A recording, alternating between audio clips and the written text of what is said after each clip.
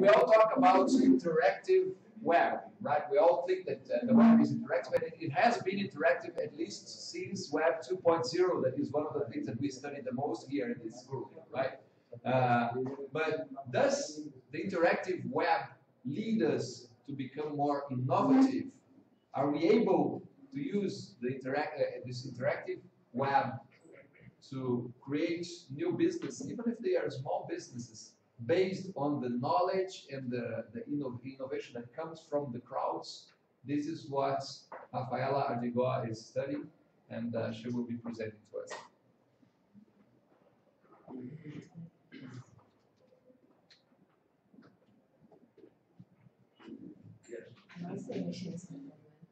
Okay, can you help her?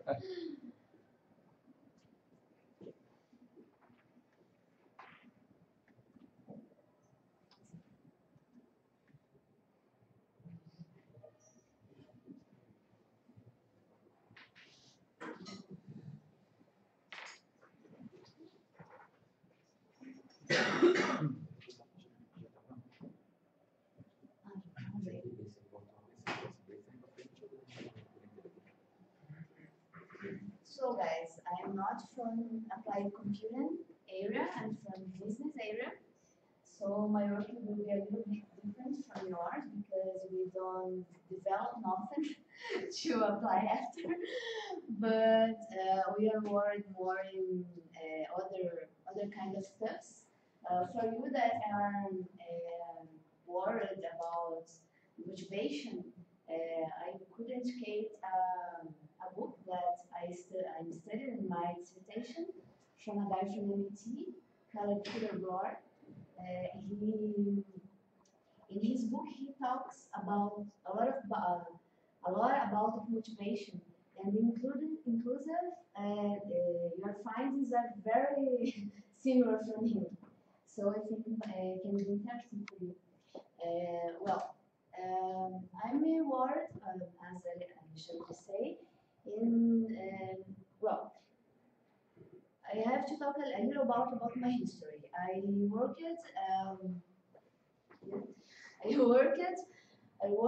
many years in my life in multinational companies, and I realized in the last years that people was working just for money, and they are not happy. Many of them were not happy working in that environment, and many of them were losing their health, physical and emotional.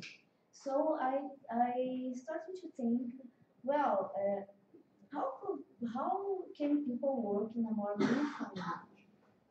meaningful way?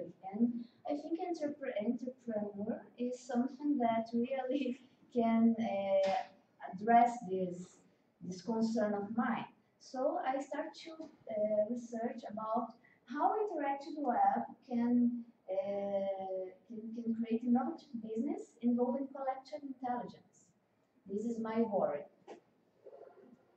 Well, this what I will present for you now. It's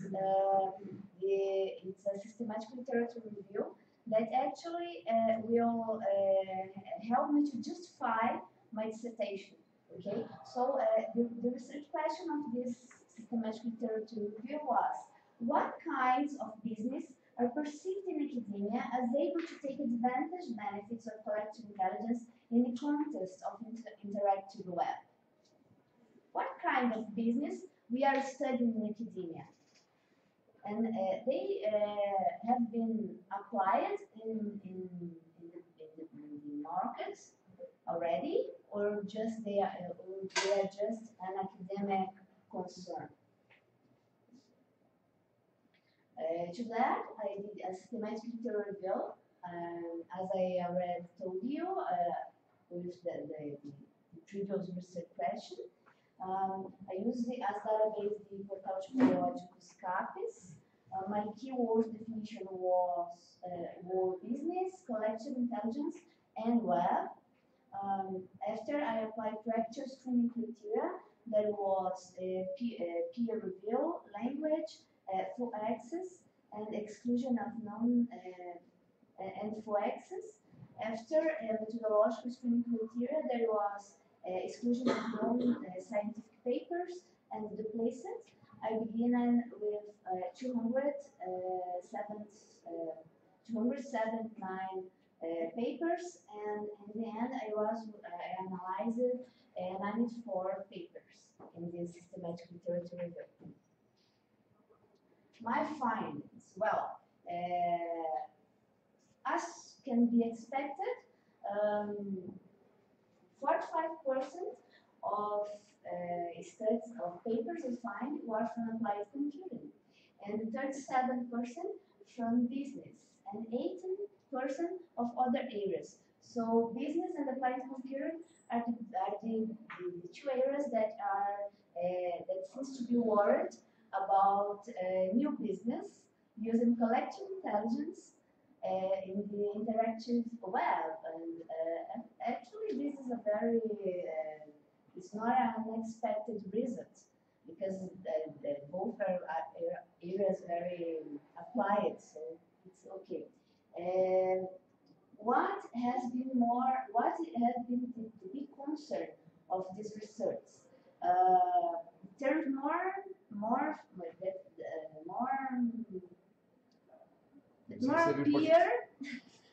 appear in this research are social, web, management, business, knowledge, and learning. So in this sample, the majority of students are related to development of systems and tools with the purpose of knowledge management, of huge amounts of available of information available in interactive web. What this means? What this means is that there are real big concern and develop new systems. These are the big concern. This seems to be the big concern regarding the new business in interactive web. Develop new softwares. Just develop new softwares. Okay. To support these first findings, the papers were classified according to proposed classification for innovation of Oslo manual. That's a manual developed by organization. Alexandre, can you help me? Oslo, OCD, I will not remember. Organization for Cooperation and Economic Development, right? And Economic Development. I think that's in Portuguese, right? OCD. Okay, this is a manual. So in this manual, they classify innovation into four big areas: process innovation, organizational innovation, product innovation, and marketing innovation. Interestingly, 48% of the papers was regarding process innovation, and for this, 85% relate to softwares for managed services. 15% process to improvement of goods and industrial production, energy, and health. So the big concern is develop softwares for managed services in process. So there is no concern of develop softwares or systems to create new products, for example. It's just to manage services. Rafaela, it's Organization for Economic Cooperation and Development. Okay. Following process innovation, that represents the majority of the papers, the next big concern is organizational innovation, corresponding to 29% of the papers. 56% of these papers are related with external relations, so most of them associated with inter-organizational collaboration. I don't know if you already heard about open innovation, but this is very interesting, because in organizational innovation, almost all the papers I find are worried about to understand how can innovate with the collaboration of other organizations. So the idea of open innovation very Present. Yes, very recent, and then it has been very studied. 30% related with business practice related to knowledge management inside firms. This is another area with with a very huge concern of academia, and we can see that this can really be applied in organizations because nowadays we have flow of information, and people don't know how to manage all that information, especially business people. You that are from applied computer, maybe you can you know how to organize that better, and maybe with this organization, business can apply this knowledge or doing other kind of analysis that maybe you are not concerned to do because it's not of your area. 15% are related with the organization of the workplace. So there are not very. I think it's very interesting because in organizational innovation, there is not a really concern about studies regarding organization of the workplace. What indicates for me that academia is not very worried about the professionals who work in that organizations. So, what can explain what can help to explain one of the reasons people are getting sick in these organizations. And the next kind of innovation is the product innovation. Corresponding just to 15%. I think this is very interesting because we live in a very physical world yet, despite all this hype of services and technology and information. And just 50% of innovation regarding collective intelligence in web interaction are related to product innovation. So it's like people don't need products anymore. And this is a very big lie. People need. So I think this is very, I see this with a little bit of concern. And, but also with a great opportunity of field of study.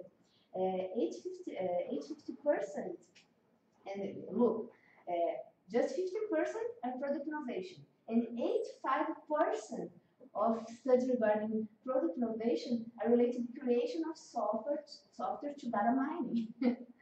So people are just worried to get information, but okay, what do you do with this information? So I think you're very, very interesting. Because it's very difficult to find people really worried with, okay, we are creating software to data mining, but okay, and so it's very interesting when I see words like yours. And just 15% are related to platforms which encourage the development of physical goods. Maybe you, with your platform, can help people to do that. So it's also very interesting, but just 15% of the papers are worried of that. So I see some work of you here very interesting because your both studies are very few studied yet. And marketing innovation corresponds just to 10% of the papers that are analyzed.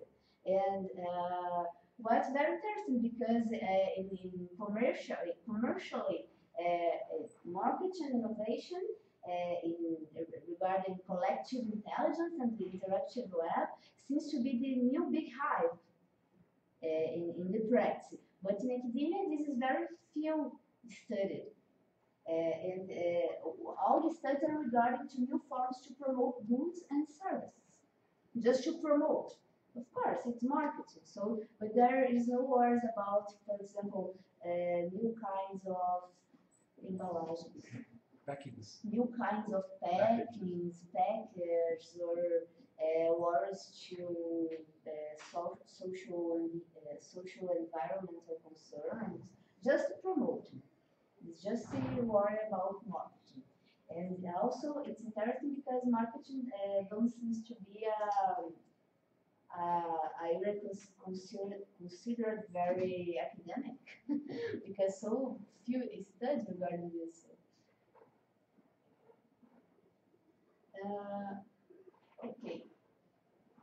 my final conclusion is kind of business way to collect intelligence in the phase of interactive web seems to be associated with artificial intelligence, basically, and Internet of Things. In all for innovation classification, don't mind if you are worried about process, organizational, product, or marketing innovation. You are worried. Almost all papers are concerned with artificial intelligence and Internet of Things. Predominance of studies related to software development, also for innovation classification. This is very interesting, but because even in the product innovation, the big concern is software development, just software development. And studies related to process innovation focus on software development to make decision making to profit organizations. So the worry is about making money in process innovation. You have to develop software to help managers take better decision making to get money. This is the worry. In organizational innovation, the focus are on software again for internal collaboration of teams of work. So you are worried to have money, gain money,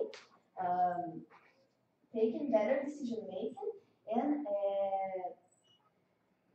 find new ways of people collaborate better in the teams.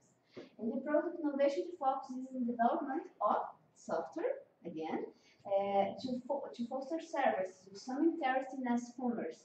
So it's very interesting because the focus of product innovation is not about physical product. Again, it's about software to foster service. And marketing innovation focuses on new strategies of software to product promotion. So I think this was, for me, this was a very interesting conclusion because I'm worried in my dissertation in understand because I believe people live in a material world, and yet many people don't have access or knowledge to develop software. How these people can get benefits of who can do it? So it's what I'm trying to study in my dissertation. And this was very interesting to me see all the scenario. Thank you very much, Rafaela. Any questions? I have one question. So your area is business. How do you see the field in this study get some information about software? How do you think is really very, very important? So what software to solve problems? Because sometimes I listen to some develop this software to solve a problem that I haven't had. So what do you in another area connect the software development to solve your problem? I think both areas need to talk more because I see that many times you have very great ideas about softwares, and I think this is interesting. And in my previous experience in some companies, see that this is the real big problem. For example, in the implementation of a new system in a company, the areas the applied computing and business areas don't talk. So when a system is implemented in a company, many times it is implemented just with the ideas and with the point of view of one area. And normally it's the area that can do can program.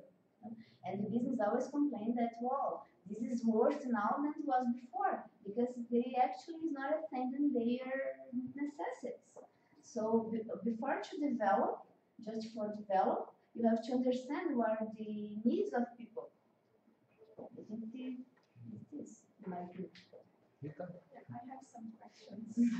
Questions in the plural. Plural. Can you go back to the previous slide, please? Okay. So here you have several things to discuss, you know that. And you explored very well and very interesting points you gave us. But first question, when you were talking about the second point, organizational innovation, 29%. And then 30% related with business practices related to knowledge management. Then you gave us some examples about how to manage information. What are you talking about? About this? This one, yes. Related with business practices, related to knowledge management inside firms. Yeah. Yes, I gave. Let me remember. So my question is, okay, this is an assumption. So my question is, what if the papers are confusing, making confusion about these terms? Actually, they are talking about these papers are trying to talk about knowledge management, but using information management, because this is very common in this area. And when you try to organize the knowledge of information, making this accessible explicitly in information, you are not doing only knowledge management. Actually, you are doing information management. And sometimes you're doing data management. Data management, yes. It's true. Yeah, so did you notice that, or is your concept? I think for what I read, I think that they're more concerned about to organize than to really create knowledge management. They are more worried about information organization than with knowledge information. Knowledge creation. Organization. Which I think it's a very mistake. It's a very big mistake, because in the end, all that information and all that data, even when they are organizing, they just will work if they became knowledge. Exactly. But I was worried about your concept, because when you explained the knowledge management, you gave examples about information management, and then yes, because organization innovation, 30% related with business practice related to knowledge management. Yes, maybe I have the wrong term here. Yeah. I think they are more worried about information management. Yeah. Because and maybe they call it knowledge management because knowledge management is the holy grail. Yes, yeah. Yes. You're right. Yeah, but it's important to you. Yes. To see this difference. Okay.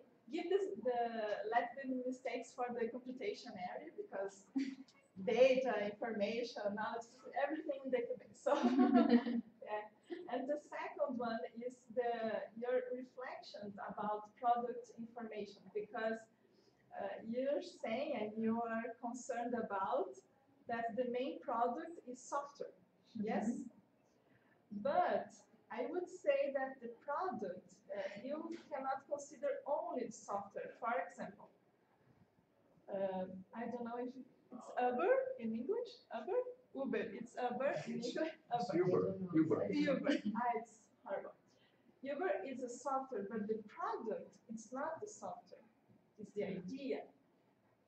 It's the new way of transportation. I cannot consider only the software the product, you know? Facebook, it's not the software the product, but the new way of relation.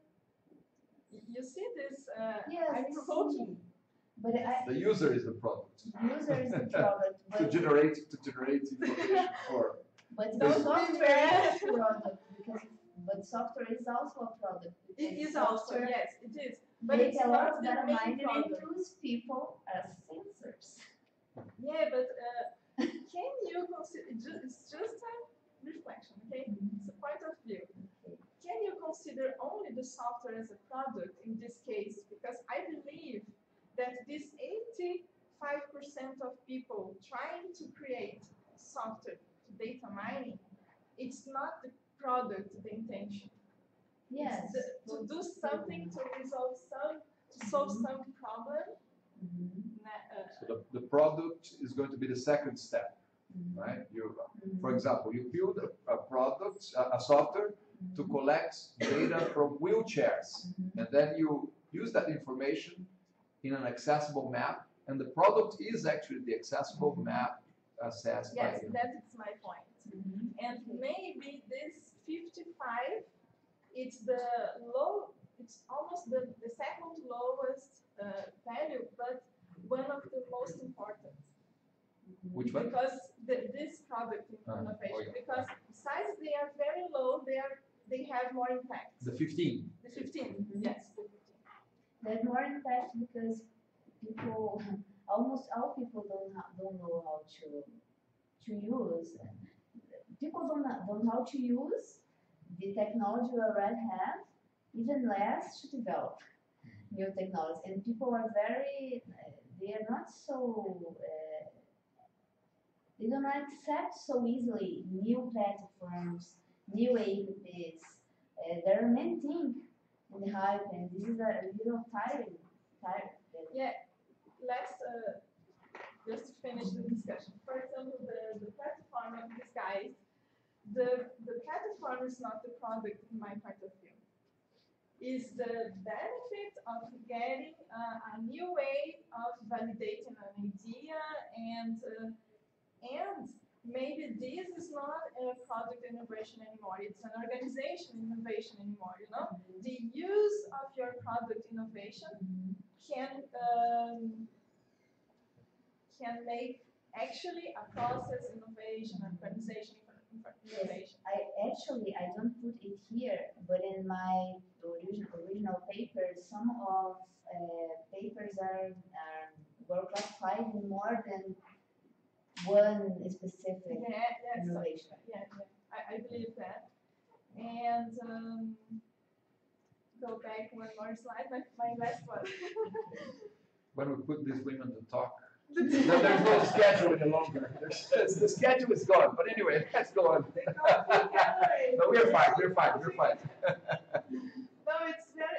I'm really interested in how did you classify these areas? Other business and applied computing. Yes. Which area did you put inside applied computing? Actually, I take the papers and I search the area of the authors. Computer science is there? Yes.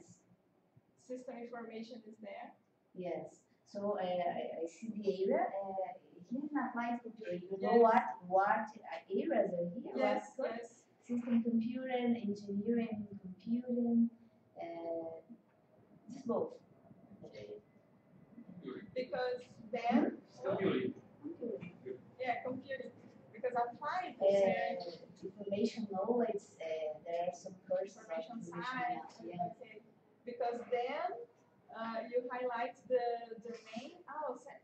Okay, there are two main areas, but the most terms cited are social, web, management, business, knowledge, and learning. But they are all about software. They are about software. So it's interesting. In the end, the area are getting in touch. Yeah, I think they are interacting more. This paper shows that academia seems to be very interested in develop softwares using social networks to learn. You see, the main thing is not the software. Software is a way to achieve other products, other innovations. Okay. The software may be the product for whoever is selling, but it's not the product for whoever is buying. It's weird. But for example, I think when you were mentioning the platform on putting the innovators to discuss with other people that can bring ideas. Well, okay, their product is, if they ever commercialize that, is their platform. The products that their customers will get is the crowdsourcing, right? So it's interesting. Maybe we have a situation here where what is being sold and what is being bought is different, and there is a conversion in the middle of the way that is not very well defined. Yes. I'm sorry for this several questions. No, thank you very much. In fact, I would say that you put us out of the schedule, though you actually put us back to the schedule. We were being fast and very.